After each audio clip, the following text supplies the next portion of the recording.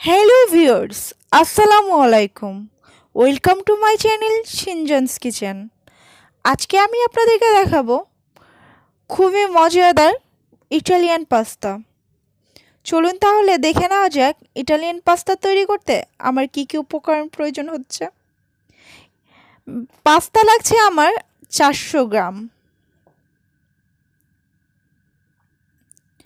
পেঁয়াজ লাগছে আমার 1 কাপ, আদা পেস্ট 1 চা চামচ, রসুন পেস্ট 1 চা চামচ, জিরা পেস্ট 1 চা চামচ, ডিম লাগছে 2টি, কাঁচামরিচ লাগছে 10-15টি,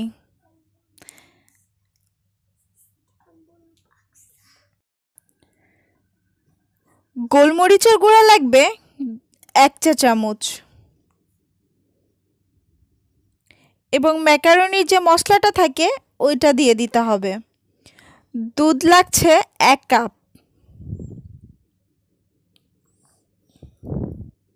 এখানে আমি খাসির মাংস ছোট ছোট টুকরা করে কেটে নিয়েছি 250 গ্রামের মতো। ভিনেগার ও সয়া সস 1 চা চামচ, টমেটো সস 2 টেবিল চা চামচ, সয়াবিন তেল লাগছে 1 কাপ, লাগছে লবণ স্বাদ মতো। আমি মাংসটাকে ম্যারিনেট করে নিব। পেঁয়াজ, কাঁচামরিচ সব মশলাগুলো দিয়ে এটাকে আমি ভালো করে ম্যারিনেট করে নিচ্ছি।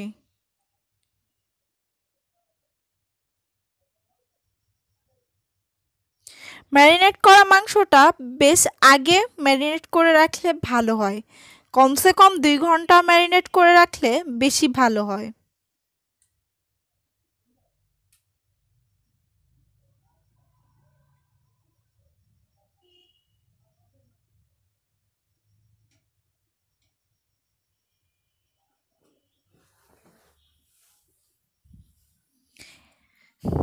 ভিনেগার, সয়া সস সবগুলা দিয়েই আমি এটাকে ভালো করে ম্যারিনেট করে নিচ্ছি।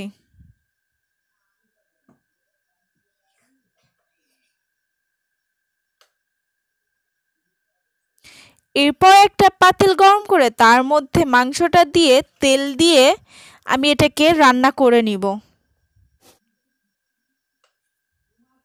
মাংসটা ভালো করে কষানো হয়ে গেলে তার মধ্যে আমি কিছুটা পানি দিয়ে এটাকে রান্না করে নিচ্ছি। মাংসের তেলটা যখন উপরের দিকে উঠে আসবে তখন মাংসের কিমাটা রেডি হয়ে যাবে। এরপর আমি ম্যাকারনিটা সিদ্ধ করে নিব। কিছুটা পানি নিয়ে নিব, তার মধ্যে 1 চামচ লবণ নিয়ে নিব। এরপরে ম্যাকারনিটা দিয়ে ভালো করে সিদ্ধ করে নিতে হবে। হাত দিয়ে এভাবে দেখতে হবে ম্যাকারনিটা সিদ্ধ হয়েছে কিনা। 7-8 মিনিট ধরে ম্যাকারনিটা সিদ্ধ করতে হবে। এরপরে ঠান্ডা পানি দিয়ে ম্যাকারনিটা ধুয়ে নিতে হবে। তারপর আরেকটা পাত্রে আমি খানিকটা তেল নিয়ে নিলাম। এরপর নিয়ে নিলাম পেঁয়াজ আর কাঁচামরিচ। পেঁয়াজ কাঁচামরিচটা একটু ভালো করে ভেজে তার মধ্যে দিয়ে দিব ডিম।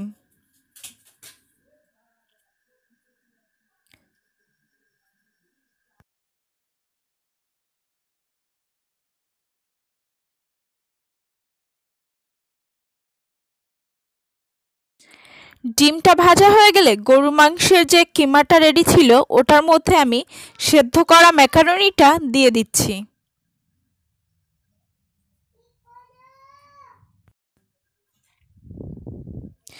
এরপরে দিয়ে দিব ভেজে রাখা সেই ডিমগুলো।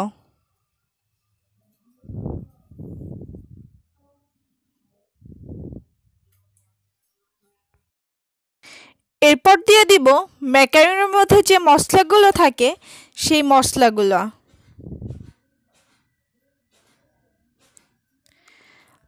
তারপরে দিয়ে দিব টমেটো সস।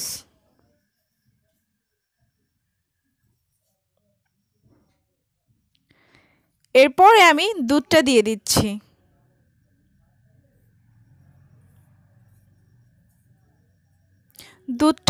দুধটা কিন্তু অবশ্যই জাল করে নেওয়া লিকুইড দুধ হতে হবে। এরপরে কিছুটা লবণ দিয়ে আমি ভালো করে নেড়ে নিচ্ছি।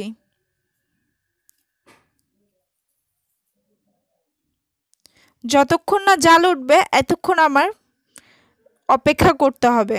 সর্বশেষ আমি গোলমরিচ দিয়ে দিচ্ছি। প্রিয় দর্শক, আমার রান্নাটা যদি আপনাদের ভালো লেগে থাকে তাহলে প্লিজ আমার চ্যানেল সাবস্ক্রাইব করবেন, লাইক কমেন্ট শেয়ার দিয়ে সঙ্গেই থাকবেন।